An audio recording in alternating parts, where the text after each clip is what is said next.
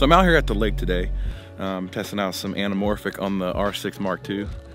Just kind of playing around, get some quick shots. Don't really have, you know, any real reason. Just seeing what I could see. It's a beautiful day. It's pretty chilly, but it's beautiful out here.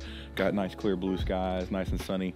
And so I'm playing around with the SIRUI 50mm anamorphic and seeing what I can get. So let me know what you think. You know, one of the things I've noticed about this R6 Mark II that I've been enjoying is I do think the dynamic range really is better. I don't think it's dramatic. I don't think it's crazy. It's definitely nowhere near like a C70 where you're getting almost, 16 stops.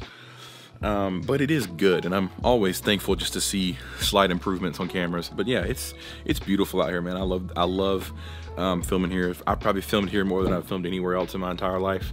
We've been coming here since I was a kid, and it's just a great place to test out cameras, test out lenses. You got a lot of different textures. You got like a lot of wood, metal. You got water, obviously, the trees with all the moss hanging down, the Spanish moss trees, the cypress trees. So it's just an awesome place. So let me know what you think about the footage. I'm just kind of playing around today. I'm also going to throw in some low light stuff I shot last night.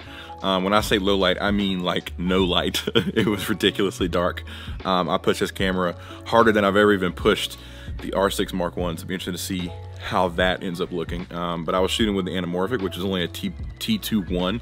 So not exactly the fastest lens. So I haven't even looked at it on the computer yet, so you're gonna know before I do. It may look terrible, it may be great, but I pushed it all the way up to like 12,800, all kinds of crazy stuff. So it'll be interesting to see how that actually turns out when I get it on the computer and look at it. But you guys will know. You already know. It's the cool thing. You know, I don't. Current me does not know.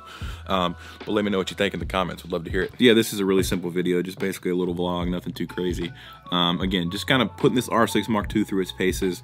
I want to keep using this thing, seeing how it performs in different situations. Today has been some challenging stuff, some backlit stuff, some high noon sun stuff. Low light stuff last night. So it'll be interesting to see. I can't wait to get this stuff on the computer and see what it looks like. Well, that's gonna be it for this video. You guys obviously have seen all this footage. I'm still past Brock, so I have not seen it. Future Brock will know how it looks. But let me know in the comments what you think. That's gonna be it for this video. I got a lot of stuff planned for the channel. I got a lot of ideas, but I also would love to hear from you guys what you want to see from me this year, what videos you would like to see. Like I said, I have a color grading process video coming soon. I got some more stuff on the R6 Mark II, more stuff on the Canon C70, more just passion projects, fun stuff that I want to make. So let me know what you guys want to see. If you have questions, specific videos, let me know. I'd love to hear from you in the comments. But again, as always, thanks so much for watching. If you haven't subscribed, hit that button if you like what you see.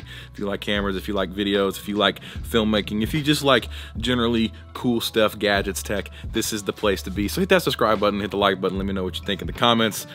I'll catch you in the next one.